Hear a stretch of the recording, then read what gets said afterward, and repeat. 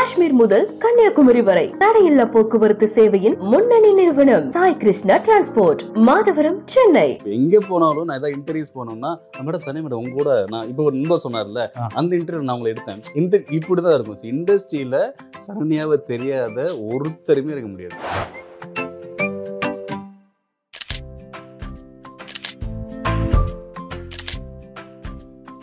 மிளகாயெல்லாம் வச்சு வாயில திணிப்பாங்கல்ல, அந்த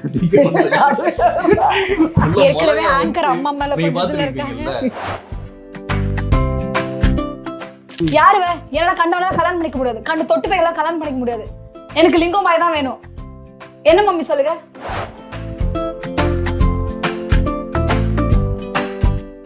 சென்னை வரும்போதே சினிமாக்கு வரணும்லாம் வரல, நான் ஆஃபீஸில் ஒர்க் பண்ணுற மைண்ட்ஸில் வீட்டிலலாம் கஷ்டப்படுறாங்க. சென்னை எக்ஸ்ப்ளோர் பண்ணுவோம், இந்த ஊர் இல்லை ஏதோ ஒன்று இருக்குன்னு காதல் கோட்டை படம் பார்த்து கிளம்பி வந்து போகணுன்னா போதும் போடா பேசாமல் வந்து வீட்டில் சொல்கிறாங்கல்ல கல்யாணம் பண்ணிட்டு போ, இப்படிலாம் எனக்கு தோணிருக்கு. நினைப்பேன் 2010 எங்கேயும் போதும் அதில் வந்து அனனி அம்மா. பைரி படத்துக்கு மக்கள் உள்ள வரணும்னா ஏன் உள்ள வரணும், என்ன காரணத்துக்காக உள்ள வரணும்? இந்த 10 பேர் தான் மாப்பிள்ள பந்தயத்தை ரெடி பண்ணி செட் பண்ணியிருக்கேன். தைரியமா பறக்குங்க. நான் செத்துறேன்னு சொன்னாலும் சரி, உங்க அப்பா செத்துறேன்னு சொன்னாலும் சரி, இந்த ஊருக்கு மட்டும் திருப்பி விட்டுறாங்க. வணக்கம் மக்களே. வணக்கம். பைரி படத்தினுடைய டீம் வந்து நம்ம ஒரு நேர்காணல் பண்ண போறோம். வணக்கம் மக்களே. படம் பார்த்தேன்னா எனக்கு அதுதான் தோணுது. மக்களே சொல்லுங்க மக்களே, எப்படி இருக்கீங்க? படத்துடைய ரெஸ்பான்ஸ் எப்படி இருக்கு? ஸோ ரொம்ப நல்லாயிருக்கும். ஸோ டீமாக வந்து நிறைய இடங்களுக்கு போயிட்டு நம்ம படத்தை வந்து மீடியா வந்து நிறைய சப்போர்ட் பண்ணுறாங்க. ஸோ எல்லா மீடியாஸுமே வந்துட்டு பெரிய சப்போர்ட் பண்ணுறாங்க. ஸோ பார்த்தவங்க எல்லாருமே வந்து அவ்வளோ அப்ரிசியேட் பண்ணுறாங்க. ஸோ அந்த விதத்தில் டீமாக நாங்கள் ஹாப்பியாக இருக்கோம். ஸோ படம் வந்து இன்னும் நிறைய மக்களை போய் சேரணுங்கிறது மட்டும்தான் ஒரு சின்ன ஒரு வருத்தமாக இருக்குது. மற்றபடி வந்து யார் பார்த்தாலுமே அதை வந்து பெரிய அப்ரிசியேட் பண்ணுறாங்க. ஸோ அந்த இடத்துல வந்து ஓகே நம்ம ஒரு நல்ல படம் கொடுத்துருக்கோம் அப்படிங்கிற ஒரு மைண்ட் செட்டோடு இப்போ நம்ம இருக்கோம். ஓகே, கண்டிப்பாக சேர்ந்துட்டே இருக்கு, மக்கள் வந்து ஆதரவு தந்துட்டே இருக்காங்க. சொல்லுங்க சரண்யா மேடம், இந்த படத்துல தான் ஒரு கத்தி கதறாம ஒரு நீட்டான பர்ஃபார்மன்ஸ் அப்படின்னு சொல்லணும். சொல்லுங்க எப்படி இருக்கு இதனுடைய ரெஸ்பான்ஸ்? அதான் சொன்ன மாதிரி என்ன ப்ரொமோஷன்ஸ்க்கு தான் எனக்கு பயங்கரமாக என் ஃப்ரெண்ட்ஸ் சொன்னாங்க, நீ இந்த படத்துக்கு ப்ரொமோஷன்ஸ் போன மாதிரி வேறு எந்த படத்துக்கும் போகவே இல்லையான்னு சொல்கிற மாதிரி கேட்டாங்க. ஹாப்பியாக இருக்குது. ஏன்னா நான் பயந்துகிட்டே இருந்தேன். சைட்கிட்ட எப்பவுமே கேட்டுகிட்டே இருப்பேன், எப்போ ரிலீஸ் பண்ண போகிறோம், சீக்கிரம் நம்ம எல்லாருமே ஒரு பெரிய எஃபர்ட் போட்டிருக்கோம், சீக்கிரம் கேட்டுகிட்டே இருப்பேன். இப்போ ரிலீஸ் ஆகிட்டு பார்க்குற எல்லாருமே அதை செலிப்ரேட் பண்ணுறப்போ நிஜமாவே ஹாப்பியாக இருக்கும்ல, அந்த மாதிரி ஹாப்பியாக இருக்குது. எஸ். ஓகே, நான் வந்து ஸ்க்ரீனில் அம்மா கேரக்டர்லாம் பார்க்கும்போது நமக்கு பிடிக்கும், நம்ம அம்மா மாதிரியே இருக்காங்க அப்படின்னு ஒரு தோணும். ஆனால் இவங்கள பார்க்கும்போது கொஞ்சம் ஹேட் பண்ணிட்டேன் அப்படின்னு தான் சொன்னோம். ஏன்னா அந்த பசங்க கேங்கில் ஒன்றாயிட்டேன். அம்மளை வந்து திட்டுறீங்க, ஹீரோ திட்டுறீங்க, சூப்பரான ஒரு ரோலு, சூப்பரான பர்ஃபார்மன்ஸ். முதல்ல வாழ்த்துக்கள் மேம் உங்களுக்கு. சொல்லுங்க எப்படி இருக்கு, எப்படி ரிசீவ் பண்ணிக்கிறாங்க மக்கள்? மக்கள் வந்து நிறைய பேர் என்னன்னா பிள்ளைங்க என்ன சொல்றாங்கன்னா, எங்க அம்மா மாதிரி இருக்கீங்க, எங்க அம்மாவும் இப்படி தான் கத்துவாங்க. எல்லா வீட்லையும் இப்படி கத்த மாட்டாங்கல்ல, ஒரு சில வீட்டில் கத்துவாங்க, பிள்ளைங்க சொல்லி பேச்சு கேட்கலன்னா கத்துவாங்க. அது மாதிரி இருக்கீங்க, எனக்கு எங்கள் அம்மா பார்க்குற மாதிரியே இருக்குது அப்படின்னாங்க. ஒரு சில பேர் வந்து நீங்கள் கத்துறது எங்கள் மேலே எனக்கு கோவமாக இருந்துச்சு, எனக்கும் கோவமாக தான் ரொம்ப கோவம் வந்துச்சு. அப்புறம் அந்த லாஸ்ட்டில் பார்க்கும்போது அந்த பையன் ஊருக்கு போகல, அந்த டைமில் வந்து எங்களுக்கு அப்படியே சாந்தமாயிடுச்சு. அப்புறம் கிளைமாக்ஸ் எல்லாம் பார்க்கும்போது நல்லா இருந்துச்சு அப்படின்னு சொல்லி சொன்னாங்க. உண்மையிலே ரொம்ப ஹாப்பியாக இருக்குது. நான் அந்த மூவியில் பண்ணது ரொம்ப சந்தோஷம். எங்களுக்கு வாய்ப்பு கொடுத்த ஒரு டைரக்டருக்கும், மற்றபடி நம்ம சையது தம்பி தான் வந்து அவர் தான் ப்ரொடியூசர் கொண்டு வந்தார். அவருக்கு எல்லாத்துக்குமே இவர் தான் ப்ரொடியூசர், சையது தம்பி ப்ரொடியூசர் கொண்டு வந்தார். ஆமாம், வாய்ப்பு கொடுத்தாங்க எனக்கு. இந்த படத்தில் பண்ணும்போது அவரை திட்டுற மாதிரிலாம் சீன் இருக்குல்ல, நான் பண்ண மாட்டேன்னு சொன்னேன். அமல்ல வந்து திட்டுற மாதிரி, கெட்ட ஆமாம் சார் இப்படியெல்லாம் பண்ண மாட்டேன், எங்கள் சொந்தக்காரங்களாம் திட்டுவாங்க, அப்புறம் பார்க்குறவங்கலாம் என்னை ரொம்ப திட்டுவாங்க அப்படின்னு. மேடம் நீங்கள் இதை பண்ணுங்க, உங்களுக்கு எப்படி ரீச் ஆகுது பாருங்க அப்படின்னாரு. என்ன சொன்னாங்க படம் பார்த்து? மூவி ரொம்ப நல்லா இருக்குனாரு. எங்கள் வீட்டுக்காரரே வந்து ஃப்ரெண்ட்ஸோட கூட்டிகிட்டு போய் படம் பார்த்துருக்காங்க இங்கே நாகர்கோவிலில். ஆமாம், எனக்கு நீ நல்லா பண்ணியிருக்க அப்படின்னு எனக்கு ஒரு கிஃப்ட் கொடுத்தாங்க என்னோட கணவர். சொல்லுங்க என்ன கிஃப்ட்? கமல் ஜிமிக்கி. சூப்பர். அடுத்து நிறைய கிஃப்ட் வரப்போகுது, கண்டிப்பா வாங்கிக்க ரெடியா இருக்கு. கண்டிப்பா. ஓகே, நான் இந்த படம் பார்க்கும்போது அதான் பைரி டைரக்டர் சார்ட்டையும் கேட்டிருந்தேன், பைரியிலே வந்து பாகம் 1 அப்படின்னு தான் போட்டாங்க. அதுக்கான ஒரு கட்ஸ் வந்து நிறைய இருக்கணும் அப்படின்னு நினைக்கிறேன். ஏன்னா நம்ம முதல் பாகமாக ஒரு படம் எடுக்கும்போது அங்கே போட மாட்டோம், கடைசியில் ரிவீல் பண்ணுவோம் இது சீக்குவலா ப்ரீக்குவலா அப்படின்ட்டு. டைட்டிலே போடுறதுக்கான காரணம் என்ன, அந்த கட்ஸ் எங்கேருந்து வந்துச்சு? இல்லைன்னா பைரியா வந்து நாங்கள் வந்து பாகம் 1ன்னு பிளான் பண்ணியிருக்கோம். ஸோ ஆனால் ஆக்சுவலாக எங்ககிட்ட இருக்க பைரியோட கதை வந்து மொத்தம் 4 பாகம். அதில் ஜான் சொன்னார். ஆமாம், ஸோ சொன்னார்னு தெரியல. மொத்தமாக வந்து ஒரு கதைக்களமாக இது வந்து ரொம்ப ஒய்டரான கதைக்களம். இதில் நிறைய விஷயங்கள் பேசுகிறதுக்கு சொல்கிறதுக்கான விஷயங்கள் நிறைய இருக்குது. ஸோ இந்த வாழ்வியலை வந்து இது வரைக்கும் தமிழ் சினிமாவில் வந்து பெருசாக பதிவு பண்ணவே இல்லை. அந்த வட்டாரத்தை வந்து இது வரைக்கும் கரெக்டாக காட்டவே இல்லை. ஸோ நம்ம அந்த புறா பந்தயத்து பேக்ட்ராப்லேயுமே இதை வந்து நம்ம கரெக்டாக காட்டிடணும் அப்படிங்கிறதுல இருந்தோம். சில நாள் நம்ம ஷூட்டு போயிட்டோம் ஆக்சுவலாகவே. இப்போ நீங்கள் பார்த்துட்டு இருக்கிறது வந்து கிட்டத்தட்ட ஒரு ஆஃப் ஆஃப் த ஸ்டோரி தான். அந்த 4 பாட்டில் ஒரு ஆஃப் ஆஃப் த ஸ்டோரி தான் அது. ஸோ இதில் இருந்து நாங்கள் ஒரு ஷூட் போயிட்டே இருக்கும்போது ரொம்ப இன்னும் ஒய்டாக போயிட்டே இருந்தது. ஸோ அப்போ அங்கேயே நான் ஸ்டார்ட் பண்ணும்போதே இது வந்து 2 பாகத்துக்கான கதை, நம்ம பாகம் 1 தான் நம்ம பண்ண போகிறோம் அப்படிங்கிற மொத்த டீமும் அவ்வளோ கட்ஸோடு தான் நம்ம இறங்கி பண்ணோம். ஸோ அதை தாண்டி வந்து ஜான் பிரதரோட ஒரு கான்ஃபிடென்ட் லெவல் இருக்குல்ல, ஸோ அது வந்து பயங்கரம். ஸோ என்னென்னா ஒரு கிரியேட்டருங்கிறது வந்து ஒரு கிரியேட் பண்ணுறதுங்கிறது தான் நான் நம்புவேன் எப்பயுமே. ஸோ ஒரு மேக்கருங்கிறது ஒரு விஷயத்தை கிரியேட் பண்ணுறது தான். ஸோ அதில் அவ்வளோ கான்ஃபிடென்ட்டான ஒரு ஆள். ஸோ என்னோட கதைக்கு நான் யாரை வேணாலும் என்னால் உருவாக்கிக்க முடியும். நேற்று நானும் அதான் கேட்டேன், ஏன் ஒரு தெரிஞ்ச முகமாக போடலாமே அப்படின்னு. எனக்கு தேவையில்லை அப்படிங்கிற மாதிரி தான் சொன்னார். ஸோ அந்த கான்ஃபிடென்ட் இருந்ததில்ல, அந்த கான்ஃபிடென்ட் தான் மொத்த பைரியாவும் எங்களை எல்லாருமே அப்ரிசியேட் பண்ணக்கூடிய ஒரு இடத்துல வந்து கிரியேட் பண்ணது அவரோட ஃபஸ்ட் லெவல் கான்ஃபிடென்ட் தான். ஸோ அதுக்கப்புறம் மொத்தமாக வந்து டீமாக ஒர்க் பண்ணோம், எல்லாருமே அதே கான்ஃபிடென்ட் லெவலில் ஒர்க் பண்ணோம். யாருமே ஒரு சின்ன லெவல் கூட குறையலை. இது என்னோட எடிட்டர் அவன் கான்ஃபிடென்ட் லெவல், இது என்னோட படம், நான் என்னோட பெஸ்ட்டை நான் கொடுக்குறேன். மியூசிக் என்னோட பெஸ்ட்டை நான் கொடுக்குறேன். சினிமாட்டோகிராஃபி நீங்கள் பார்த்துருப்பீங்க, சினிமாட்டோகிராஃபிலாம் வந்து சான்ஸே இல்லை. அவன் வந்து அவரோட கான்ஃபிடென்ட்லாம் வேற லெவலில் இருந்துச்சு. ஸோ எல்லாருமே மொத்த டீமுமே வந்து ஒரு பெரிய நம்பிக்கையோடு உழைச்சது தான் பைரி. ஸோ அது வந்து இன்னும் பெருசாக போய் சேருங்கிற நம்பிக்கை எங்களுக்கு இருந்துகிட்டே இருக்குது. இன்னும் உங்களுக்கு பைரி 2க்கான அனௌன்ஸ்மெண்ட் சீக்கிரமாகவே வரும். அது வெயிட் பண்ணிக்கிட்டு இருக்கோம், காத்துன்னு இருக்கேன் வாத்தியார். ஓகே, சரண்யாவோட கேரக்டர் வந்து அத்தை பையனை வந்து துரத்தி லவ் பண்ணுற கேரக்டர். அதுக்காக யாரையுமே கல்யாணமும் பண்ணிக்க மாட்டாங்க. ரியல் லைஃப்ல இந்த மாதிரி தான் ஏதாச்சும் இன்சிடென்ட் நடந்திருக்கா? ரியல் லைஃப்ல வந்து சரண்யாவை தான் நிறைய பேர் துரத்திட்டு இருக்காங்க. ஸோ ரியல் லைஃப்ல சரண்யா, அதாவது இண்டஸ்ட்ரி பொறுத்தளவுக்கு சரண்யாவை தெரியாத ஒரு நடிகர்களோட இயக்குநர்களோ இருக்கவே முடியாது.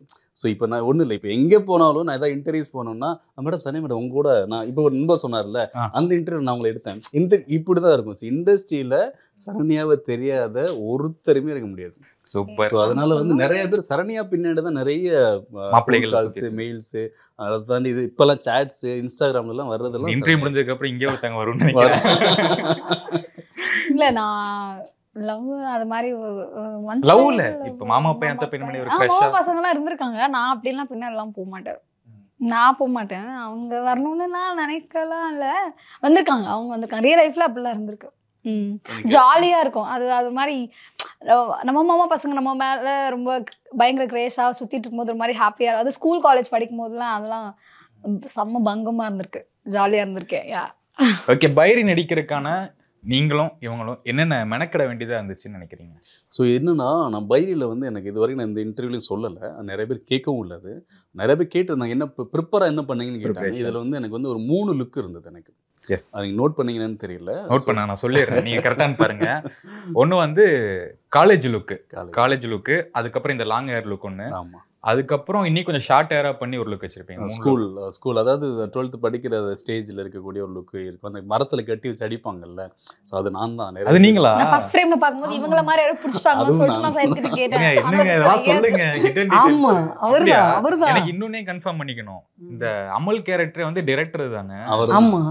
Okay okay. ஸோ அதில் ஒல்லியாக இருந்தார். இல்லை, அதுக்காக என்னென்னா எல்லாருமே வந்து அவ்வளோ உடம்பை வந்து ரெடியூஸ் பண்ணோம். எனக்கு 3 லுக்குக்குமே நான் வந்து நிறைய சேஞ்ச் ஓவர் பண்ண வேண்டியது. இப்போ கரண்ட் லுக்கில் இருக்கேன் இல்லையா, கரண்ட் லுக்கில் வந்து காலேஜுக்கு வந்து கிட்டத்தட்ட ஒரு 7 kgs வந்து நான் கம்மி பண்ணேன். டக்குன்னு வந்து ஒரு 1 மந்த்துக்குள்ளே 7 kgs கம்மி பண்ண வேண்டியது கம்மி பண்ணேன். அதுலேருந்து அந்த ஸ்கூல் பர்சன்ஸ் இருக்குல்ல, அந்த மரத்தில் கட்டி வச்சு அம்மா அடிச்சு மிளகாயெல்லாம் வச்சு வாயில் திணிப்பாங்கல்ல, அந்த சீக்கிரம் நீங்கள் பார்த்துருப்பீங்கல்ல, பார்த்தீங்களா? நீங்கள் பார்த்தேன்.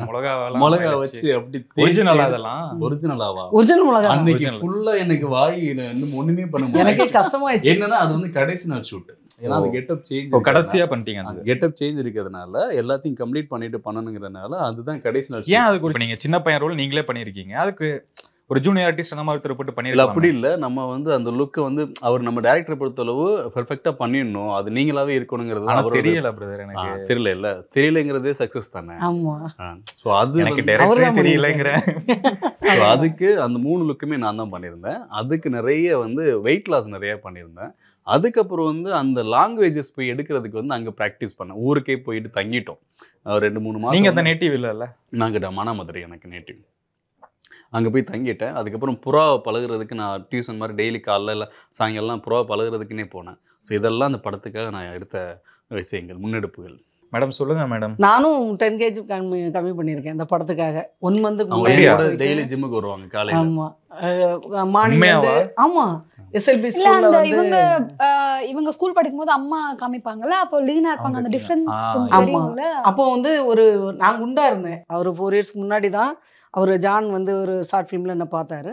அப்போ நம்பர் வாங்கினாரு. 4 இயர்ஸ் கழிச்சு பார்க்கும்போது குண்டா இருந்தேன். இன்னும் மேடம் இப்படி குண்டாயிட்டீங்க அப்படின்னு. அதுக்கப்புறமா அங்கே நாகர்கோயிலுக்கு எங்களை வர வச்சு 1 மந்த்துக்கு முன்னாடி எனக்கு என்னோட அசிஸ்டண்ட்டும் நானும் வந்தோம். எங்களுக்கு வீடு எடுத்து கொடுத்துருந்தாங்க. அங்கே வந்து SLB ஸ்கூலில் வாக்கிங், அப்புறம் ஜும்பா கிளாஸு, அப்படி இப்போ 1 மந்தில் ஒரு 10 kg கம்மி பண்ணிட்டு தான் எடுத்தாங்க. அந்த கேரளா ட்ரீட்மெண்ட் மறந்துட்டீங்க. கேரளா ஆமா treatment. கேரளா உங்களுக்கா? ஆமா ஓகே வெயிட் ரெடியூஸ் பண்ண. ஆமா வெயிட் ரெடியூஸ் பண்ண குடும்பமானது அந்த ஜிம்மு ஒரு தான். படத்துக்கு எவ்வளவு மெனக்கிட வேண்டியதா இருக்குல்ல. இல்லை இவங்க தான் பண்ணணும் அப்படின்னு ஒரு ஃபிக்ஸ் பண்ணிட்டாங்க. அதனால இவங்க எல்லாரும் இந்த அம்மா தான் கரெக்டாக இருக்கும். ஏன்னா அவன் நேட்டிவ் வந்து நாகர்கோவில், அந்த ஸ்லாங் வேணும். அதுக்காக அந்த பாடி லாங்குவேஜ் அந்த ஸ்லாங்கு இதுக்காக இந்த அம்மா பண்ணால் தான் நல்லாயிருக்கும். ஏன்னா ஆல்ரெடி நான் நிறைய படத்தில் மதர் கேரக்டர் பண்ணியிருக்கேன். அதனால இப்போ இவங்கள வச்சு பண்ணிடலாம் அப்படின்னு சொல்லி இன்னொரு fix பெரிய பண்ணாங்க. மெனக்களை மறந்துட்டீங்க, அதையும் சொல்லிட்டீங்க. என்னம்மா? என்னன்னா எவ்வளோ டைம் வந்து கேட்டுக்கிட்டே இருந்தா கூட ஆ. ஒரு சின்னதா ஒரு முகம் சொல்லிக்கவே மாட்டாங்க. அப்படியே மக்களே வேணுமா மக்களே, ஓகே இது இப்போ பாருங்க. ஏன்னா அதோட எமோஷன்ஸ் மூடு வந்து பயங்கர ஹை. அது எப்பயுமே வந்து பயங்கர டெம்ப்டா ஹைலே இருக்கக்கூடியது. சில நேரம் தொண்டை போயிடும், சில நேரங்கள்ல வந்து எனர்ஜி இருக்காது. ஏன்னா energy less ஆ இருக்கும். அவரு நிறைய ஆனா கூட 1 day ஃபுல்லா ஒரு சீக்வன்ஸ் இருக்கு. அதோட சீக்வன்ஸ் வந்து கிளைமேக்ஸோட சீக்வன்ஸ் கிட்டத்தட்ட அதுல அந்த சீக்வன்ஸ் மட்டுமே வந்து ஒன்று காலையில ஆரம்பிச்சு அந்த ஹாஸ்பிட்டல் சீன் வெளியே. ஆமா வெளியில சீக்வன்ஸ் அதுல வந்து ஒரு முக்கியமான சீக்வன்ஸ் இருக்கு. அதுல எல்லாம் கிட்டத்தட்ட அவ்வளோ டைம் வந்து அந்த பெர்ஃபெக்ஷனுக்கு அவ்வளோ டைம் போனார். அதுல எதுவுமே வந்து நான் பண்ண மாட்டேன், எனக்கு வேண்டாம் எப்போப்பா அப்படின்லாம் போவே இல்லை. அப்படியா இன்னும் வேணுமான்னு சொல்லி அந்த மெனக்கில் சொல்லுங்க. அதை ஆமா சொல்லுங்க. நீங்க சொல்றீங்களா? யாரு அதிகமா டேக் எடுப்பா ஸ்பாட்ல? ஏன்னா அது இப்போ நிறைய ஒரே ஒரு ஷார்ட் மட்டும் ஒரு ஊர் ஒன்று சொல்லணும், வெட்டூர்ணை மடம்னு சொல்லிட்டு. அது இன்ட்ரோடக்ஷன் சீன் அது படத்துல அது இல்லை. சும்மா இவங்களை போய் என்னை வந்து ஆஃபீஸில் ட்ராப் பண்ணுறதுக்காக அது ஒன்றுக்கு நான் 27 டேக்ஸ் போனேன். எனக்கு அது பேர் வரவே இல்லை. அந்த ஒரு படத்துலயே அந்த ஒரு சீனுக்கு 27 இல்ல அந்த ஸ்லாங் வரல. ஊருக்காகவும் வரல, அந்த பேர் வரல. வெட்டூர்ணி மடம் இல்லை என்ன போய் விடலை அப்படின்னு சொல்லி ஒரு டயலாக் வரும். அது எனக்கு அவ்வளோ டேக்ஸ் போச்சு. மற்றபடி இல்லை, ஜான் வந்து அவருக்கு நினைக்கிற மாதிரி வர வரைக்கும் வந்து விட மாட்டார். இவங்கெல்லாம் சிங்கிள் டேக் செகண்ட் டேக்ல மேபி அந்த ஃபைட் சீக்வன்ஸ்லாம் நடக்கும்போது வேணா ஆப்போசிட்ல இருக்க ஆர்டிஸ்டும் வந்து கோஆப்ரேட் பண்ணல, அதுக்கு வேணா போகும். மம்மா கிட்ட வந்து நிறைய ஆங்கிள்ஸ் எடுப்பாங்க. அப்புறம் இவங்களுமே இப்போ சாஃப்டாக தானே இருப்பாங்க. எனக்கு இப்போ அதான் நான் ரூம்ல இவங்க கூட இருக்கும்போது நினைப்பேன், அங்கே ஸ்பாட்ல அவங்கள கத்த வச்சுட்டே இருப்பாங்க. ஆனால் பாவம் அவங்க பேசவே மாட்டாங்க. ஒரே வீட்டுல தான் இருந்தோம்ல, அவங்கள அங்க போய் பார்த்தா ஒரு மாமி தெரிவாங்க, ரூம்ல பார்த்தா எனக்கு ஒரு மாமி தெரிவாங்க. ஏன்னா அங்க அவங்கள அவ்வளோ அள வச்சு கத்திக்கிட்டே இருப்பாங்களா. இங்க வந்து பார்த்தா என்ன மக்களே சாப்பிட்டீங்களான்ட்டு வந்து உட்காருவாங்களா. அம்மா அங்க அந்த ஸ்லாங் வர மாட்டேங்குது. எங்க அந்த ஸ்லாங்ல ஒரு 2 டைலாக் பேசுங்க. பேசுங்கம்மா. ஒரு ரீக்ரியேட் பண்ணுவோம் நம்ம. அப்படியே ரீக்ரியேட் பண்ணுவோம். என்ன தெரியும் நான் என்ன சொல்றேன்னா, நீங்க வந்து அந்த அரியர் வச்சிருப்பீங்க, படிச்சு பாஸ் ஆகுன்னு நீங்க சொல்லுவீங்க ஒரு அப்படி அந்த மாதிரி நீங்க கேக்குற கேள்விக்கே வந்து அப்படியே சரி ஓகே ஸ்லாங்லயே பதில் சொல்லுவோம். எனக்கு தெரியாது அதான். சரி ஓகே நான் என்ன நீங்க ரெடி பண்ணி அப்படியே பேசுங்க. இப்போ என்ன சொன்னோம், மக்களேன்னு சொன்னா முடிஞ்சதுல வந்துரும்ல. இல்ல என்ன நல்லா இருக்கீல? உமக்கு என்ன வேணும் இப்போ? எனக்கு ஆன்சர் வேணும்ல. அந்த மாதிரி ஆன்சர் கொடுல. சோ இப்போ டயலாக் இல்ல மக்கா எப்பல அறிவு கிளியர் பண்ணுவே? மக்களே அப்படிதான் மக்களே அப்படின்னு சொல்லுவாங்க. மக்களே சரி நீங்களே பேசுங்க. என்ன டேய் எதுக்கு துணி எடுத்து வைக்க? என்னத்துக்கு சொல்லல? எங்க போறேன்னு சொல்லு. சரி நீ சொல்லலன்னா கூட பரவாயில்ல, எங்கேயா போய் நல்லா இரு. நான் செத்துட்டேன்னு சொன்னாலும் சரி, உங்கள் அப்பன் செத்துட்டான்னு சொன்னாலும் சரி, இந்த ஊருக்கு மட்டும் வந்துடாத. எங்கேயா போய் நல்லா இரு. மோர் எமோஷன்ஸ். அந்த எவ்வளவு எமோஷனான அது சீன் இதுல எப்படி சார் சீக்வென்ஸ். ஆமா அது வந்து ஒப்பிச்சு ஏல இவங்க சரண்யாக்கு வந்துருவோம். பொண்ணு பார்க்க வந்திருக்காங்க, நீங்க திட்டி அனுப்புறீங்க. அந்த சீன் சொல்லி திட்டுங்க போங்க பேசுங்க. உங்களை பொண்ணு பார்க்க வந்தவங்க அவங்க தான். ஆமா நான் தான் மாப்பிள்ளை சீனுக்கு. நான் எனக்கு பிடிச்சது ஒரு சீன் இருக்கு. எனக்கு பிடிச்சது என்னன்னா, உங்க அப்போ என்னம்மாக்கா நான் உன் ஃப்ரெண்டை திட்டினேன்னு உனக்கு கோவமோ அப்படின்னு போய் பக்கத்தில் உட்காந்துட்டு, ஃப்ரெண்டோ மாற்ற பழகிறதுக்கு ஒரு அளவு இல்லையா? உங்கள் அப்பன், உங்கள் தாத்தன், உங்கள் செத்து போன சித்தப்பன், உங்கள் மாமன் எவனாவது உருப்பட்டிருக்கானா? இந்த புறா வளர்த்து எவனாவது உருப்பட்டிருக்கானா? அதுக்கு தான் நான் சொல்லுவேன், இதுக்கு முதல்ல உன் விருப்பம் அப்படின்னு சொல்லிட்டு நான் எந்திரிச்சு வருவேன். அப்படியே ஒரு யோசிப்பார். அது வந்து எனக்கு ரொம்ப பிடிக்கும் அந்த சீன் வந்து. பாருங்க மயான அமைதி ஆயிடுச்சு. யதார்த்தமா ரொம்ப சாஃப்டா, அதுல பாத்தீங்கன்னா ரொம்ப சாஃப்டா இருக்கும். அதே மாதிரி பையன் ஊருக்கு போகும்போது பாத்தீங்கன்னா சாஃப்டா இருக்கும். அந்த அதுல போய் உட்கார்ந்து பக்கத்துல அன்பா சொல்லுவாங்கல்ல, அதுதான் தாய். அந்த அதே மாதிரி அவர் அமல் கேரக்டர் இருக்கார்ல, அவர் வந்து அவரை எனக்கு பிடிக்கவே பிடிக்காது. ஏன்னா இந்த என் பையனை வந்து கெடுக்கிறது அவர் தான் அப்படின்னு. அவர் வந்து வந்த உடனே பயங்கரமா திட்டுவேன், இங்கே எதுக்குல வந்த, என் பிள்ளைய வாழ விட முடியல அப்படின்னு பேசுவேன். இல்லை அது சொல்லணும்ல, அந்த வார்த்தையும் சொல்லணும்ல. சும்மா இருங்க, ஒரு ஷோவா பண்ணிக்கிட்டு இருக்கேன். வாழ விட முடியல அப்படின்னு. அக்கா திட்டாதுங்கக்கா, அவன் சென்னை போயிட்டான், எனக்கு புறாவுக்கு இற வைக்க சொன்னான் அப்படின்னு. சரின்ட்டு வந்து இற வச்சுட்டு இருக்கும்போது நான் மாடியில் போய் அம்மல் என்ன திட்டுங்க. அப்போ திட்ட மாட்டேன்ல. அப்போ வந்து இந்த அமலு டீ வச்சுருக்கேன், காஃபி வச்சுருக்கேன், இதை குடி, எனக்கு இதில் ஒரு 5000 ரூபா இருக்குது, இதை அவனுக்கு ஃபோன் பண்ணிவிட்டு அனுப்பி விடுனே. 1 மாதம் வேலை கிடைக்கிறதுக்கு 1 மாதம் ஆகும்ல, அந்த 1 மாதம் வரைக்கும் அவன் செலவுக்கு வச்சுக்கிட்டு, அங்கே என்ன பிரச்சனைனாலும் அங்கேருந்து வர வேணான்னு சொல்லு, அவன் அங்கேயே இருந்து வேலையை படிக்கட்டு, நான் தோசை சுடுவேன், போகும்போது சாப்பிட்ரு போ என்ன. சூப்பருங்க, ரொம்ப எனக்கு ரொம்ப பிடிச்சது அந்த இது, ரொம்ப பிடிச்சிருந்தது அந்த டைலாக். நீங்க தியேட்டர்ல வந்து நோட்டீஸ் பண்ணா தெரியும், அம்மா அவ்வளோ திட்டிட்டு இருப்பாங்க, அம்மால அப்படியே கேர் பண்ணணும், எல்லாரும் டக்குன்னு ஒரு லாஃப். அது அது வந்து பயங்கர டிரான்சிஷனா இருக்கும். உண்மையான கேரக்டர் அது எனக்கு. எஸ், அது ரெண்டு விதமா பார்க்கலாம். ஒரு சீன்ல வந்து பயங்கரமா அவரை திட்டி இருப்பீங்க, இந்த சீன்ல வந்து பயங்கரமா அவரை ஒரு இது பண்ணி விட்டுருப்பீங்க. நீங்க வாங்க அந்த பொண்ணு பாக்குற சீன் சொல்லுங்க.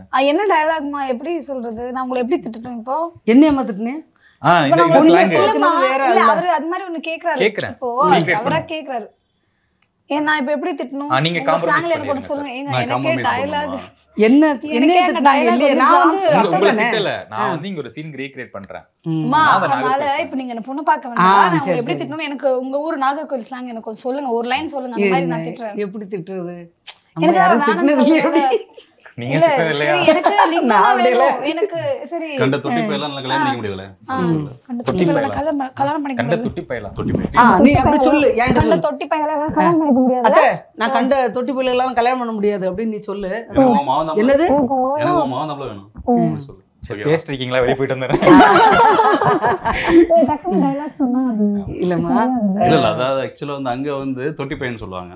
அதான் எப்படி என்ன அது ரொம்ப அப்புறம் வேற ஆளு இல்ல அதாவது என்னன்னா தொட்டி பையனா வந்து என்னன்னா ஒரு மாதிரி பொறுக்கின்னு சொல்லுவாங்க. பொறுக்கி பையன், அதுதான் பொறுக்கி பையனே சொல்லிடலாமே. அதுதான் அது வந்து எங்க சென்னை பாஷை இல்ல, எங்க ஊர்ல பொறுக்கி சொல்ல மாட்டாங்க. நீங்க நாகர்கோவில், நீங்க நேட்டிவ் நாகர்கோவிலுங்க, சென்னை செட்டில்டு. நான் சொல்றேன் யாரு என்னால யாரை கல்யாணம் நான் சொல்லுவாங்க, கல்யாணம் யாரு என்னால கண்டவனால கல்யாணம் பண்ணிக்க முடியாது, கண்டு தொட்டு பையெல்லாம் கல்யாணம் பண்ணிக்க முடியாது, எனக்கு லிங்கம் பாய் தான் வேணும். என்ன மம்மி சொல்லுங்க, அவ்வளவுதான். என்னம்மா இப்படி சொல்லிட்டு, உனக்கு தானே அவன் பிறந்திருக்கான். தொடரும், நாளைக்கு தொடரும். என்னங்க ஒரு ரஃப்பான சீன் கேட்டா நீங்க வந்து அம்மா சீன் ஒரு சாஃப்டான எமோஷன்ல. ஆமா அப்படின்னா அவன் அந்த தம்பி பிள்ளைட்ட என்ன பேசுவாங்க, தம்பி பிள்ளைட்ட சாப்பிட்டா தானே பேசுவாங்க. சரி ரைட். சரணி அவங்க வந்து நீங்க எல்லாமே வெயிட் லாஸ் பண்ணியிருந்தீங்க, அவங்க கொஞ்சம் அதுல குண்டா இருந்த மாதிரி இருந்தாங்க, வெயிட் ஏத்துனாங்க அவங்க. அந்த கதையை சொல்லுங்க. அந்த டைம் நான் நிஜமாவே குண்டா இருந்தேன். நான் அப்ப சப்பியா இருந்தேன். நான் அதுக்கப்புறம் எனக்கு ஃப்ரேம்ல பார்க்கும்போது ரொம்ப எல்லாம் ஒரு மாதிரி ஆன்டி ஃபீலிங் மாதிரி ஆயிட போகுதுன்னு சொல்லிட்டு தான் நான் வந்து அதுக்கப்புறம் வெயிட் லாஸ் பண்ணேன். நம்ம ஜாலியா போயிட்டோம். ஒரு 2 மினிட்ஸ் வந்து இந்த இண்டஸ்ட்ரிக்குள்ள வரக்கு எவ்வளவு ரிஸ்க் எடுத்தீங்க, இதுக்காக என்னென்ன சாக்ரிஃபைஸ் பண்ணீங்க, என்னென்ன கஷ்டங்கள் இருந்துச்சு. ஏன்னா 16 இயர்ஸ் வரணும் அப்படின்னு முயற்சி பண்ணிருக்கீங்க. அப்படிங்கும்போது நம்ம கூட இருக்க ஃப்ரெண்ட்ஸ் எல்லாருமே செட்டில் ஆயிடுவாங்க. ஃபினான்ஷியல் ரீதியாக ஆகட்டும், கல்யாணம் ஆகிட்டு குழந்தை இது அந்த மாதிரி எல்லாமே போயிருப்பாங்க. அப்படிங்கும்போது நம்ம வந்து ஒரு எய்மை நோக்கி போயிட்டு இருப்போம். அப்படிங்கிறது எவ்வளோ கடினமான பாதை ஒவ்வொருத்தரும் சொல்லுங்க. நான் சொல்லட்டுமா? ஸ்டார்டிங் ஹீரோ நீ சொல்லு. ஏன்னா நான் இந்த ப்ராசஸை வந்து நான் கஷ்டமாக பார்க்கவே இல்லை. நான் இதுதான் வேணும்னு சொல்லி தான் ஊர்லேருந்து வந்தேன். வெறும் வந்து ஒரு 250 ரூபா கையில் காசு எடுத்துகிட்டு தான் நான் வந்தேன். எங்கள் அம்மா அனுப்பிச்சி விட்டாங்க. எனக்கு வந்து ஃபேமிலி பெருசு, எனக்கு வீட்டுக்கு நான் தான் மூத்த பையன். ஆனால் எனக்கு வந்து ஒரு எய்ம் ஃபோக்கஸ்டு வந்து நான் வந்து நடிகன் ஆகணும் அப்படின்னு சொல்லிடுறது பயங்கர ஃபோக்கஸ்டாக இருந்தது. அதுக்கப்புறம் வந்து கலா மாஸ்டர்கிட்ட டான்ஸ் கற்றுக்கணும், டான்ஸராக போய் சேரணுங்கிற ஒரு மைண்ட் செட்டு வந்தேன். நான் சென்னையில் ஊரில் வந்து நான் டான்ஸ் பண்ணிகிட்டு இருந்தேன். என்னோடய ஃப்ரெண்டு இருக்கான், வசந்த்னு ஒருத்தர் இருக்கான், அப்புறம் வந்து பிரசன்னான்னு ஒருத்தர் இருக்கான். நாங்கள் எல்லாமே வந்து டான்ஸ் அங்கே ஊரில் வச்சுட்டு இருந்தோம். ஸ்கூல் படிக்கும் போதே அந்த லோக்கலில் பண்ணுவாங்க இல்லையா, திருவிழாக்களில் பண்ணுவாங்களோ அது பண்ணிகிட்டு இருந்தோம். ஸோ அங்கேருந்து நான் காலேஜ் முடித்தேன். காலேஜ் முடிச்சதுக்கப்புறம் சென்னை நான் கிளம்பி வந்துட்டேன். நிறைய ரெஸ்பான்சிபிலிட்டி எனக்கு இருந்தது. அதை தாண்டி ஒரு நடிகனாக நான் வரணுங்கிறதுக்காகவே நான் சென்னை நிறைய அங்கே போய் தேடிட்டே இருப்பேன். சினிமாவில் யாரை பார்த்தாலும் அவங்ககிட்ட போய் பயங்கரமாக இம்ப்ரெஸ் ஆகி பேசிடுவான். அவங்க என்னவா இருக்காங்கன்னு கூட தெரியாது. ஈவன் ஒரு ப்ரொடக்ஷனாக இருந்தால் கூட, லைட்மேனாக இருந்தால் கூட நான் போய் நின்று அவ்வளோ நேரம் நின்று பேசிகிட்டு இருப்பேன். அவ்வளோ ஈகராக இருக்காங்க. ஒரு சினிமா ஆட்கள்னு சொன்னாலே எனக்கு அந்த இடத்துல போகிறது ரொம்ப பிடிக்கும். அப்படியான ஒரு இதில் தான் இருந்தேன். ஸோ அப்போது இந்த ப்ராசஸ் எனக்கு நான் தெரிகிறதுக்கு எனக்கு ரொம்ப டைம் எடுத்தது. நம்ம வந்து ஒரு பார்த்து ரசிச்சிருக்கோம்ல, சினிமாவாக நம்ம ஒன்று ஏற்றுட்டு இருக்கோம் இல்லையா, கவனிச்சிருக்கோம் இல்லையா, அது நம்ம உள்ளுக்குள்ளே சினிமாவாக போகும்போது அது வேற ஒன்று இருந்தது. அதுக்கு நிறைய லேர்னிங் தேவைப்பட்டது, நிறைய ப்ராசஸ் தேவைப்பட்டது. அது எல்லாமே நான் வந்து ஸ்டெப் பை ஸ்டெப்பாக வந்து நான் கற்றுக்கிட்டேன். கூத்துப்பட்டறைக்கு போய் ட்ரெயின் பண்ணிக்கிட்டேன். ஸோ எல்லாமே நான் கற்றுக்கிட்டேன். அதுக்கப்புறம் என்னென்னா, இது கஷ்டமாக நிறைய நம்ம நினச்சி பண்ணுறோம்ல, அது கஷ்டமாக நான் ஒரு நாள் பார்த்ததே இல்லை. அது நான் ஜஸ்ட் ஒரு ப்ராசஸாக தான் பார்த்து, எனக்கு ஒரு இடம் வேணும், அதுக்கு நான் போய் சேரணும், அதுக்குள்ள எல்லாமாவும் இருக்கும். எல்லா கஷ்டமும் வரும், எல்லா பிரச்சனைகளும் வரும். ஒருத்தர் வந்து மட்டமாக பேசுவான், ஒருத்தர் வந்து அசிங்கப்படுத்துவான், உன்னால் முடியுமா பார்ப்பான், ஒருத்தர் நம்மளை வந்து லுக்கை வச்சு பேசுவான். ஏன்னா இங்கே வந்து இப்போ நெகட்டிவிட்டி வந்து நிறைய இருக்குது. மட்டமாக பேசுகிறதுக்கான சுச்சுவேஷன்ஸ் வந்து இங்கே நிறைய இருக்குது. அதுதான் வந்து ஜாஸ்தியாக வெளிப்படுது இல்லையா. அப்போ அதெல்லாம் நம்ம ஃபோக்கஸ், நம்ம என்ன சொன்னாலும் நம்மளை பற்றி நமக்கு தெரியும்ல, என்னால் முடியுங்கிற நம்பிக்கை நமக்கு ஃபஸ்ட்டு வேணும்ல, அந்த நம்பிக்கை எனக்கு பெருசாகவே உண்டு. ஸோ அதனால் எனக்கு இந்த இடம் வேணும், அந்த இடத்துக்கு போய் நிற்பேன் அப்படிங்கிற கான்ஃபிடென்ட்டில் ஓடினது தான். அதில் என்ன அசிங்கம் வந்தாலும் அவமானம் வந்தாலும் அதை பெருசுப்படுத்தவே மாட்டேன். அது ஒரு ப்ராசஸாக பார்த்துக்கிட்டேன். ஸோ அதனால தான் இந்த பைரி எனக்கு வந்து இப்போதைக்கு ஒரு அடையாளமாக மாறி இருக்கு. சூப்பர் பிரதர், ஒரு இன்ஸ்பைரிங்கான ஸ்டோரி. ஊரை விட்டு இங்கே வந்து எப்படி சொல்கிறது, இந்த லுக்கை வச்சு கிண்டல் பண்ணுறது நிறைய விஷயங்கள் வரும். அதை தாண்டி இங்கே வந்து ஒரு படம் ஹிட் தரதுங்கிறது சாதாரண விஷயம் இல்லை. வாழ்த்துக்கள் உங்களுக்காக. மேடம், இந்த இடத்துல யாராவது சொல்லி நான் வந்து கேட்டால் நீங்கள் சொல்கிறீங்க. சின்ன வயசில் வந்து எனக்கு ஹீரோயினாக பண்ணணும்னு ஆசை இருந்துச்சு. அது வந்து என்னன்னா, எந்த வயசு மேடம்? சின்ன வயசுனா ஹீரோயின் வர வயசுல ஒரு 20 to 25 ஒரு அவ்வளோ இல்லை, அவ்வளோ மேரேஜ் ஆயிடுச்சு எனக்கு. 17 வயசுல எல்லாம் எனக்கு வந்து சினிமாவில் நடிக்கணும்னு ரொம்ப ஆசை இருந்துச்சு எனக்கு. அப்போ வந்து எங்க ஊர்ல எல்லாருமே வந்து என்ன ஒரு ஆக்டர் பேரை சொல்லி தான் கூப்பிடுவாங்க. யாரு? ஒரு ஆக்டர் பேரை சொல்லி, ஏதாவது ஒரு ஆக்டர் பேரை சொல்லி தான் என்ன நடிகை மாதிரி இருக்கா அப்படின்னு சொல்லி கூப்பிடுவாங்க. அவங்களே அந்த மாதிரி சொல்லியே மனசில் வந்து மைண்டில் கொஞ்சம் உசுப்பேற்றி விட்டாங்க. நம்மளை அப்போ நடிக்கணுன்ற ஒரு ஆசை, அது ஒரு ஆர்வம் உண்டு எனக்கு. அப்போது இப்படி இருக்கும்போது எனக்கு இங்கே வாய்ப்புக்கு நம்ம யாரையும் தெரியாது, சினிமாவில் யாரையுமே தெரியாது நமக்கு. அதுக்கப்புறம் மேரேஜ் ஆகிடுச்சு. மேரேஜ் ஆகிட்டோடனே அந்த எண்ணெல்லாம் போயிடுச்சு. சினிமாவில் நடிக்கணுன்ற எண்ணமே எனக்கு இல்லை. அதுக்கப்புறம் 2 பிள்ளைங்க, எனக்கு ஆம்பளை பசங்க 2 குழந்தைங்க இருக்காங்க. அப்போவும் வந்து என்னென்னா, அவங்க ஸ்கூல் போகிறது கொள்வது அதுதான் எங்களுக்கு மைண்டில் இருந்தது தவிர எனக்கு இந்த சினிமா அதெல்லாம் எனக்கு எதுவுமே இல்லை. அதெல்லாம் மறந்துட்டேன் நான் ஃபேமிலி என்னொன்று. அப்புறம் எங்கள் தெரிஞ்சவங்க ஒரு படம் எடுத்தாங்க. அப்போ விளையாட்டாக கேட்டாங்க, என்ன விஜய் சேகர் பண்ணுறீங்களா அப்படின்னு. பண்ணால் போச்சு அப்படின்னு. அதில் ஒருத்தர் என்ன சொன்னார்னா, இதெல்லாம் ஒரு மூஞ்சி, சினிமாவில் நடிக்க போதானார். எனக்கு அப்படியே ரொம்ப ரோஷம் ஆயிடுச்சு. ரோஷம் அதிகம் கொஞ்சம். உடனே அப்படி சொன்னதுக்காவது நம்ம பண்ணணும் அப்படின்னு சொல்லிட்டு அந்த படத்தில் நான் பண்ணேன், ஒரு கேரக்டர் பண்ணேன். அது பண்ணது பார்த்தா அங்கே வந்து நிறைய அசிஸ்டன்ட் டைரக்டர், மேனேஜர் எல்லோரும் இருப்பாங்க. அவங்க வந்து நெக்ஸ்ட்டு எனக்கு வேறு மூவி சொன்னாங்க. அப்படி நான் நிறைய பண்ணேன். அப்புறம் ரன்னு, தூள், எஸ் மேடம், எங்களண்ணா, அந்த மாதிரி நிறைய மூவிஸ் எல்லாம் பண்ணேன். பார்த்திங்கன்னா பிள்ளைங்கள்லாம் சின்ன பிள்ளைங்களாக இருந்தாங்க. அப்போ பிள்ளைங்களை நம்ம கரெக்டாக வளர்க்கணும். நம்ம படத்துக்கு போய் நம்ம நடிக்கலாம், சம்பாதிக்கலாம், பிள்ளைங்களை பார்த்துக்கணும்ல. பெரியவங்க யாரும் இங்கே கிடையாது, சென்னையில் எல்லாமே ஊரில் இருக்காங்க. அதனால் ஒரு 2004 நான் பண்ணல. 2001 வந்துட்டு 2004 பிரேக். அதில் பிரேக் ஆகிட்டு பிள்ளைங்களை பார்த்துக்கிறதுக்காக இருந்துட்டேன் நான். அப்பவும் சும்மா இல்லை, பியூட்டிஷியன் கோர்ஸ் பண்ணி பார்லர் வச்சுருந்தேன். பார்லர் வச்சுட்டு பிள்ளைங்களையும் பார்த்துருந்தேன். 2010 எங்கேயும் போதும் அதில் வந்து அனனி அம்மா. அவங்க சரவணன் சாரோட அசிஸ்டண்ட் வந்து ஆமாம். அதில் இதில் வந்து டீச்சர் அந்த மாதிரி கேரக்டர்லாம் பண்ணியிருக்கேன் நான். இதில் எங்கள் அண்ணாவில் வந்து பிரபுதேவா அக்காவை பண்ணேன். காலேஜ் ப்ரொஃபஸர் புதிய கீதையில். இதில் வந்து அம்மா ரீஎன்ட்ரி வந்து அம்மாவை பண்ணேன். அதுக்கப்புறம் நிறைய படங்கள் பண்ணியிருக்கேன். ராட்சசி, சண்டைக்கோழி 2, சிங்கம் 2வில் கூட பண்ணியிருக்கேன். மஞ்சூர் அலிகான் ஒய்ஃபாக பொன்மாணிக்கவேல். அதில் பிரபுதேவாவோட மாமியார் நிவேதா பெத்ராஜ் இருக்காங்கல்ல, அவங்களோட அம்மா, அது பண்ணியிருக்கேன். அப்புறம் தமிழுக்கு என் ஒன்று எழுத்தவும் அதுலேயும் ஹீரோயினோட அம்மாவை பண்ணியிருக்கேன். அதை தூக்கிட்டாங்க. ஆமாம், அந்த ஃபுட்டேஜ் அதிகமாக இருந்துன்னு தூக்கினாங்களா ஏதோ சம்திங், அதில் தூக்கிட்டாங்க. நீ நிறைய ஹீரோக்களுக்கு வந்து அம்மாவா ஹீரோயினுக்கு நிறைய அம்மாவா. நான் தான் இனிமேல் நிறைய ஹீரோக்களுக்கு அம்மாவா வருவேன். கண்டிப்பா, நிச்சயமா. எந்த ஒரு இது இல்லை. சரண்யா மேடம் பத்தி கேட்போம். சரண்யா மேடம் சொல்லுங்க, இவ்வளோ இயர்ஸ் கொஸ்டினே மறந்துருச்சா? இல்ல கேளுங்க, நீங்க கேளுங்க. அதான் இவ்வளோ இயர்ஸ் இண்டஸ்ட்ரியில வரோம் இப்போ இருக்கீங்கும் போது உங்களுக்கு வந்து ஒரு ஸ்பெஷலான கேள்வி என்னன்னா, ஹீரோயின் ஆகணும் அப்படின்னு கண்டிப்பா உங்களுக்கு ஆசை இருக்கும். ஆட்டோ சங்கர்ல வந்து லீடா பண்ணியிருந்தீங்க. அப்படிங்கும்போது இனி அந்த கரெக்டான பாத்துல போகலையா அப்படின்னு ஏதாச்சும் ஒன்று உங்களுக்கு தோணி இருக்கா? நேற்று ஈவினிங் கூட தான் ஃபீல் பண்ணிட்டு இருந்தேன். இல்ல அது கார்ல வரும்போது கூட அப்போ இல்லை, கார்ல வரும்போது சொன்னேன். அது இல்லை எப்பவுமே.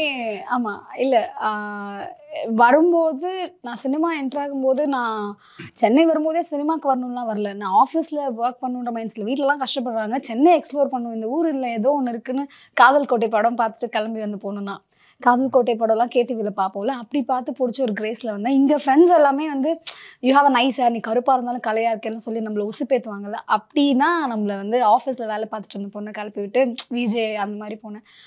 நடிக்க உள்ளே வரும்போது கூட இந்த என் ஃப்ரெண்ட்ஸ் கொஞ்சம் பேர் வந்து நடிக்கும் போது ஹீரோயின் ஆகணும். நான் எப்போவுமே ரியாலிட்டியை கொஞ்சம் கனெக்ட் பண்ணுவேன்.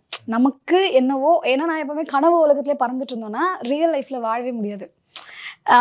அப்போது நான் நினச்சேன், இப்போது நான் 60+ படத்தில் ஒரு சீனாகவே நிறைய படம் பண்ணியிருப்பேன். அப்போ நான் ஹீரோயினாக தான் நடிச்சா அப்படின்னு உட்காந்துருந்தா இன்றைக்கி நான் எந்த படத்துலையும் நடிச்சிருக்க மாட்டேன். ஒரு லைஃப் ஸ்டைல் இருக்குல்ல, அதுவுமே ஏன்னா என் ஃப்ரெண்டு ஒருத்தி அப்படியே இருந்து காணாமல் போயிட்டா. நான் நடித்தா அவள் நல்லா கொஞ்சம் ஃபேராக இருப்பாள். நான் நிறைய வாட்டி சொல்லுவேன், அவளுக்கு அது புரியாது. பாரு, நம்ம ஹீரோயினா அப்படின்னு நினச்சிட்டே இருந்தால் நம்ம என்ன ஒரு ஃபஸ்ட்டு தெரிய மாட்டேங்குது. கான்டெக்ட் வேணும். ஃபஸ்ட்டு சினிமா என்னன்னு நமக்கு புரியணும். ஒரு ஒரு ஒரு சினிமா முன்னாடி நடிக்கிற எல்லா படத்துலையும் இருக்கிற அந்த படம் ஹிட் ஆகி நம்ம சீன் தெரிஞ்சு நிறைய விஷயம் இருக்குங்க. இது வந்து நான் இப்போ நீங்கள் கேட்ட கேள்விக்கு ஒரு இன்டர்வியூவே தனியாக கொடுக்கலாம், அவ்வளோ இருக்குது. நான் இங்கே வந்து 8 இயர்ஸாக இருக்கேன். இது 8th இயர், என்னோட 8th இயர். ஸோ 8th இயரில் நான் வந்து எவ்வளோ விஷயங்கள் ஃபேஸ் பண்ணியிருப்போம், அது எல்லாமே இருக்குல்ல. ஸோ எப்பவுமே நான் ஹீரோயினாக மட்டும்தான் அப்படின்றது நினைக்கல. ஒரு ஏன் மென்டாலிட்டியே 4 இயர்ஸ் முன்னாடி எனக்கு ஒரு தாட் இருந்தது. இப்போ கேட்டிங்கன்னா இப்போ என்னோட மென்டாலிட்டி இப்போ வேறு மாதிரி இருக்குது. ஏன்னா எனக்கு ஒரு ஏஜ் வரும்போது நான் இங்கே நிறைய விஷயம் ஃபேஸ் பண்ணும்போது ஒன்று இருக்கும், கதைக்கு செட் ஆகிற பொண்ணை நடிக்கணும். 3 இயர்ஸ் முன்னாடி வரைக்கும் நான் நிறைய இன்டர்வியூஸை சொல்லியிருக்கேன். ஐஸ்வர்யாதீஷ் அவங்களுக்கு வந்து ஒரு காக்கா முட்டை கிடைச்ச மாதிரி எனக்கு ஒரு குருவி முட்டை கழுகு முட்டை கிடைக்காதான்னு கூட நான் சொல்லியிருக்கேன். ஸோ என்னன்னா அந்த மாதிரி ஸ்டோரிஸ் எனக்கு கிடைக்கணும். இப்போ 2 படம் பைரி ஃபைன், இப்போது லைன்மேன் ஒரு படம், அது லீடாக தான் பண்ணியிருக்கேன். இப்போ உங்களுக்கு புரியுதா, பிஸ்னஸ் ஃபேஸ் இருக்கணும். ஒரு படம் போகுது, கதை நல்லாயிட்டு கதையில் இருக்கும், நம்ம அந்த படம் ஹிட் ஆகிறது ஓகே. பிஸ்னஸ் ஃபேஸ் இருக்குது, செல்லிங் பண்ணுறது தான் நம்மளை காசே பண்ணுவாங்க. மக்களுக்கு நம்மளை பிடிக்குதானே டீமுக்கு தெரியணும், அப்போ தான் நீங்கள் லீடாகவே உங்களை காசு பண்ணுவாங்க. அது கலர் ஒரு பிரச்சனை இருக்குது. ஓகே, இப்போ லுக்ஸ் அண்ட் கலர் பேஸ் பண்ணி ரிஜெக்ட் பண்ணுறாங்க. இப்பயும் இருக்குது. இப்போ ஒரு படம் அப்படி தான் மிஸ் ஆச்சு. எனக்கு இல்லை அது அவர் டேரக்டர் பாவம், அவர் சொல்லியே சொல்றாரு, சரினா உன் அம்மா அப்பா உனக்கு அம்மாவா அப்பாவா பண்றவங்க வந்து அது வந்து லீட் ரோல் இல்லை, லீடுக்கு ஈக்குவலான ஒரு நல்ல ரோல். அவங்க கொஞ்சம் ஃபேரா இருக்கிறதுனால இது காசு பண்ண முடியலன்னு சொல்லிட்டு அந்த படத்தில் நான் பண்றேன், வேற ஒரு கேரக்டர் பண்றேன். அவர் வந்து அதை சொல்லி ரிஜெக்ட் பண்ணணும்னு பண்ணல. ஆனா இன்னைக்கு நான் இவ்வளவு ரோல்ஸ் பண்ணது என் கலராலையும் பண்ணியிருக்கேன். ஸோ அது எப்பவுமே டிப்ளமசி தாங்க, அதுக்கு நம்ம பதிலே சொல்ல முடியாது. இருக்கு. இப்போ கலர் ஒரு பிரச்சனையானு கேட்டா ரைசிசம் பேசுற மாதிரி இருக்கும். பிரச்சனை இது பிரச்சனையும் கூட தான். ஏன்னா எவ்வளவு பேர் வந்து என்கிட்டே சொல்லியிருக்காங்க, நீ இன்னும் கொஞ்சம் ஃபேரா இருந்தா, நீ இவ்வளோ கான்டாக்ட்ஸ் இருக்கு, இவ்வளோ வருஷம் ட்ரை பண்ணி, என் கூட இருந்த பொண்ணுங்கெல்லாம் கல்யாணம் பண்ணிட்டாங்க. கல்யாணம் பண்ணிட்டாங்க. என் ஃப்ரெண்ட்ஸ் எல்லாமே நீ மட்டும் எப்படி இன்னும் ட்ரை பண்ணிட்டே இருக்கேன்னு கேட்குறாங்க. என்னால் வந்து கிவ் அப் பண்ண முடியாது. ஏன்னா இதை நான் வந்து இது நான் எப்படி பார்க்குறேன் அப்படின்னா, ஓகே நான் ஷார்ட் ஃபிலிம்ஸ் பண்ணேன், எனக்கு படங்கள் வேணும்னு நினச்சேன், இதில் ஒன்று பண்ணிகிட்டே இருக்கேன். நான் நிறைய பேர்கிட்ட அசோக் மொமெண்ட் எனக்கு இருந்திருக்கும்ல, நான் ஒரு நாள் கண்டிப்பாக முன்னாடி ஜெயிப்பேன்றது அன்னைக்கு ஒரு 5 இயர்ஸ் முன்னாடி எனக்கு வந்து அது சின்ன பிள்ளைத்தனமாக இருந்திருக்கலாம். இன்றைக்கி எனக்கு வந்து அது சின்ன பிள்ளைத்தனமாக இருந்தாலும் எனக்கு அது ஒன்று பண்ணணுன்ற ஆசையும் இதுவும் ரொம்ப ஸ்ட்ராங்காக இருக்குது. அது இருக்கிற வரைக்கும் தானே என்னால் இங்கே இருக்க முடியும். நான் ஒரு பொண்ணு, ஆப்வியஸாக எனக்கு நான் கண்டிப்பாக ஒரு கல்யாணம் பண்ணணும், வீட்டில் கண்டிப்பாக கேட்பாங்க. அப்படி ஒன்று நாளைக்கு ஃபேமிலி வந்தால் நடிக்க முடியுமா, அப்போ ஹீரோயின் ஆக முடியுமா, எவ்வளோ விஷயங்கள் இருக்குல்ல. இதில் இவ்வளோ பிரச்சனை இருக்கும்போது நம்ம வந்து சரி ஓகே என்ன நடந்தாலும் சரி நம்ம எனக்கு எப்போவுமே ஒன்று இருக்குங்க, ஒரு 2-3 விருதுகள் எனக்கு அந்த அவார்ட்ஸ் வந்து லைஃப்பில் கண்டிப்பாக வாங்கணும், இவங்க கையில் தான் வாங்கணுன்ற வரைக்கும் நான் டைரியில் எழுதியிருக்கேன். ஸோ அவ்வளோ கனவுகள் அவ்வளோ ஆசைகள் இருக்கும்போது நீங்கள் கேட்குற மாதிரி தான் இதில் கலர் பிரச்சனை இருக்குது. எங்களுக்கே கான்ஃபிடென்ட் போயிடுங்க. எவ்வளோ நாள் நீங்கள் கிவ் அப்லாம் இப்போ சையத் சொன்னாங்களே இதை நான் வந்து ஒரு ப்ராசஸாக பார்க்குறேன்னு, நான்லாம் நிறைய நாள் கிவ் அப் பண்ணிட்டு எதுக்கு இவ்வளோ கஷ்டப்படணும், போதும் போடா பேசாமல் வந்து வீட்டில் சொல்கிறாங்களே கல்யாணம் பண்ணிட்டு போய் இப்படிலாம் எனக்கு தோணியிருக்கு. நினைக்கும் போது தான் நம்ம யோசிப்போம். அது அது அது தூங்குற வரைக்கும் இருக்கும். காலையில் இன்ஸ்டாவில் ஓகே இன்றைக்கி எந்த ஆஃபீஸ் போகிறது, எந்த டீம் ஃபாலோ பண்ணுறது, இன்றைக்கி என்ன ஷூட்டு என்ன அப்படி தான் தோணுமே. ஸோ வந்து அந்த அந்த கான்ஃபிடென்ட் லெவல் நம்மக்கிட்ட இருந்தால் மட்டும்தான் நம்மளால் முதல்ல சஸ்டெயினே ஆக முடியும். நான் அதை அப்படி தான் பார்க்குறேன். கலர் விஷயம் எப்பயுமே இருக்குங்க, அது டீம் பொறுத்து தான். உங்களை மக்கள் ரசிச்சுட்டாங்கன்னா, இப்போது என்னை கொண்டாடிட்டாங்க, என் டவுனில் இருக்க எல்லாரையும் வந்து செலிப்ரேட் பண்ணிட்டாங்கன்னா அப்போ தே ஓன் மைண்ட், அது அவங்க அதுக்கு அது பிரச்சனையாகவே தெரியாது அவங்களுக்கு. அவங்க வந்து காசு பண்ணுவாங்க. மக்கள் ரசிக்கிறாங்களா, மக்கள் வந்து பக்கத்து வீட்டு பொண்ணு மாதிரி இருந்தால் அவங்க அதை கொண்டாடவும் செய்கிறாங்க. த கேர்ள் நெக்ஸ்ட் டோர் லுக்கில் கொண்டாடுறாங்க. அவங்களே என்ன என் பொண்ணு மாதிரி தான் இருக்கா, என் பொண்ணை ஹீரோயின் இப்படிலாம் என்னை பார்த்து பேசியிருக்காங்க. அதுக்கு நம்ம லுக் அண்ட் ஃபீலும் கொஞ்சம் அவங்க ஸ்க்ரீன் ப்ரெசன்ஸ் ரொம்ப முக்கியம். நம்ம ரொம்ப சாதாரணமாக வந்துட்டு அவங்க லைக் பண்ண மாட்டாங்க. நம்ம பொண்ணுக்கும் சாதாரணமாக எப்படின்னா ஜிம்லேயே பாருங்களேன், அவங்க என்ன காஸ்டியூம் யூஸ் பண்ணுறாங்க, என்ன எப்படி இது பண்ணுறாங்க, ஆஃபீஸ் போகிற பொண்ணுங்களுக்கு அவங்க என்ன பண்ணுறாங்க. இப்போ ஆஃபீஸ் போகிற பொண்ணுங்களே ரொம்ப அழகாக தங்களை கேரி பண்ணிக்கிறாங்க. அப்போ ஆர்டிஸ்ட் வந்து ரொம்ப நல்லா கேரி பண்ணும். இது ஒரு பெரிய இதுங்க. இதை நம்ம அப்படி பார்க்கவும் முடியாது, சொல்லிடவும் முடியாது. இதில் நிறைய விஷயம் இருக்குது. நீங்கள் கேட்டால் நான் இன்னும் எமோஷனலாக நிறைய விஷயம் சொல்லிகிட்டே இருப்பேன். இதுதான் ஒரு விஷயமா. இப்போ சரண்யா வந்து கலரை வச்சு சொன்னாங்க. ஆனால் நிறைய இந்த இண்டஸ்ட்ரியில் கலரு வந்து கம்மியாக இருக்கவங்களே பெரிய ஹீரோயினெல்லாம் ஆயிருக்காங்க. இப்போ சரிதா எடுத்துக்கலாம், அர்ச்சனா எடுத்துக்கலாம். அவங்கெல்லாம் பார்த்தாங்கன்னா பெரிய கலர்லாம் கிடையாது. இப்போ சரண்யா வந்து ஹீரோயினாக வர வாய்ப்பு இருக்குது. இல்லை இது இந்த பதில் இருக்கட்டும், எப்போயுமே ஒன்று தாங்க. அது அம்மா வந்து அப்போ இருந்த டைம் பேசுகிறாங்க, இப்போ ஒன்று இருக்குல்ல, அந்த சினிமா ஒன்று வேறு. அதுதான் சொல்ல நியூ ஏஜ் டிரெக்டர்ஸ் இருக்காங்க. நான் நிறைய வாட்டி சொல்லியிருக்கேன்ல, பாலுமேந்திரா சார், பாலச்சந்தர் சார்லாம் இன்னைக்கு மைதன் சார் இருந்தால் திருப்பி அவங்களாம் அகெயின் பிறந்து வந்தால் மட்டும்தான் நான்லாம் வந்து லீடாக பண்ண முடியும். இதெல்லாம் நானே நினச்சிருக்கேன். ஸோ எல்லாரும் அப்படிலாம் காசு பண்ண மாட்டோம். கதைகள் தேர்ந்தெடுக்கும் போது நம்ம யாராக இருக்கோம் வரணும் இல்லைங்க, ஆடியன்ஸ் உள்ளே வரணும். நம்ம படங்கள் நம்ம அது ஒன்று கொடுத்தா மட்டும்தான் இவங்க படமான்னு தேடி வருவாங்க. அந்த இது ஒன்று கிரியேட் பண்ணுறதுன்னு ஒன்று இருக்குல்ல.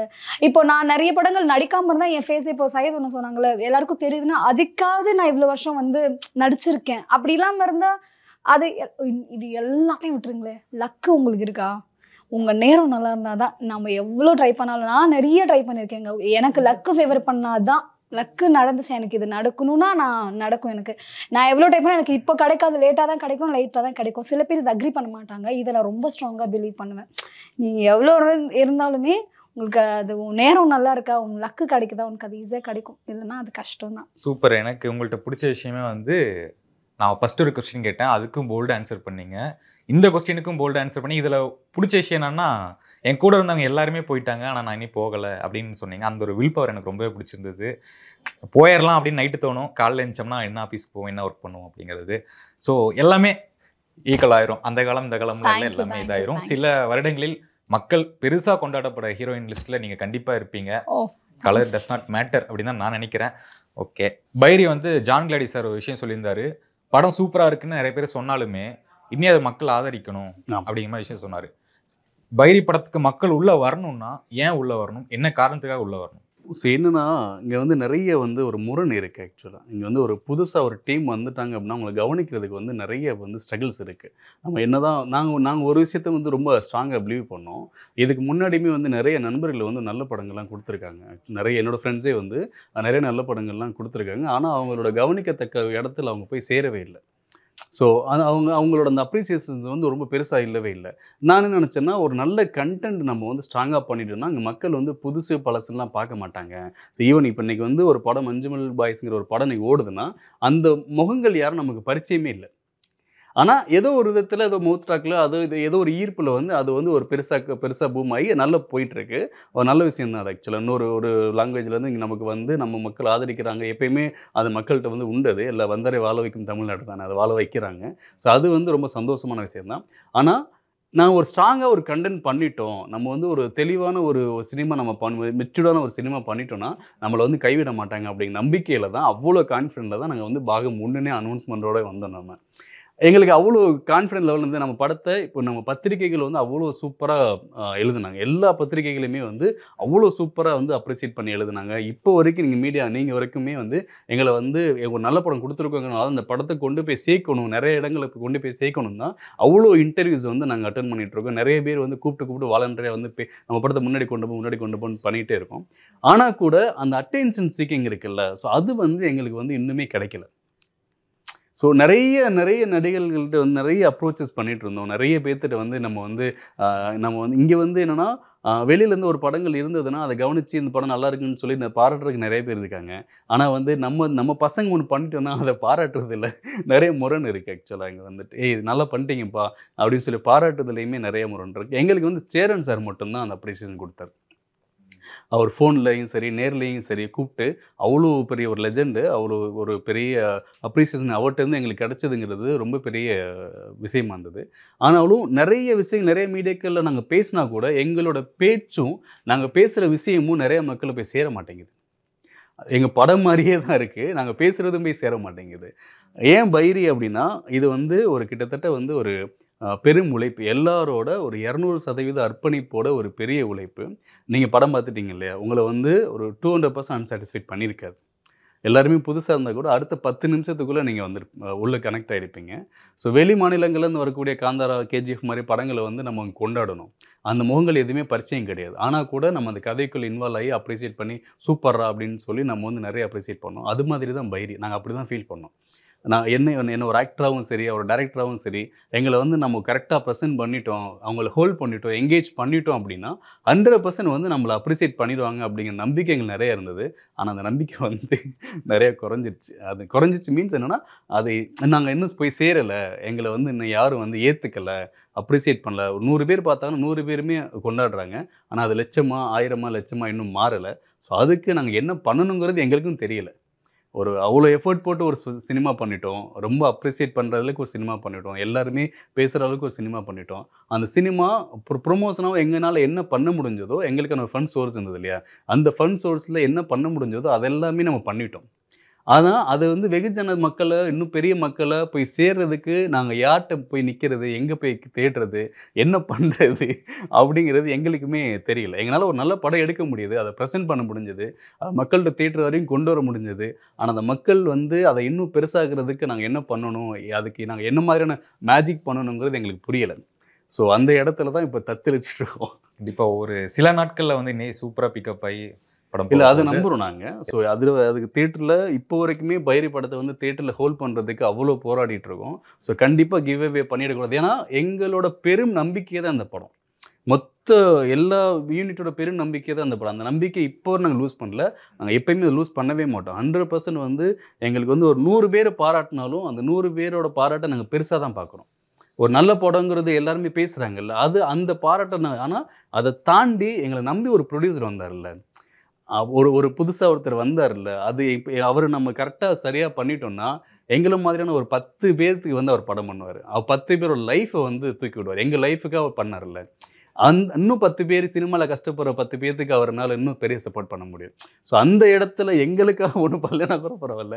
இன்னும் 10 பேர் சினிமால இன்னும் 10 பேர் போராடிட்டு இருக்க 10 பேருக்கு ஒரு வாழ்க்கை கிடைக்கணுங்கிறதுனாவது, நாங்க இந்த படம் வந்து பெருசா ஜெயிக்கணுங்கிறது எங்களோட ஒரு கோரிக்கை மக்கள்ட்ட. கண்டிப்பா பிரதர். ஒரு சில நாட்கள்ல வந்து சூப்பரா பிக்கப் ஆகி படம் கண்டிப்பா, போகுது. கண்டிப்பா. எனக்கு பைரி படம் பார்க்கும்போது ஸ்டார்டிங்ல போயிட்டே இருந்துச்சு. ஓகே பிக்கப் ஆயிருச்சு. இங்க இருந்து கிளைமாக்ஸ் வரைக்கும் ஒரு டேக் ஆஃப் ஆயிருச்சு எனக்கு படம். ஆமா. ஓகே ஒரு சூப்பரான படம் பார்த்து திருப்தி இருந்துச்சு.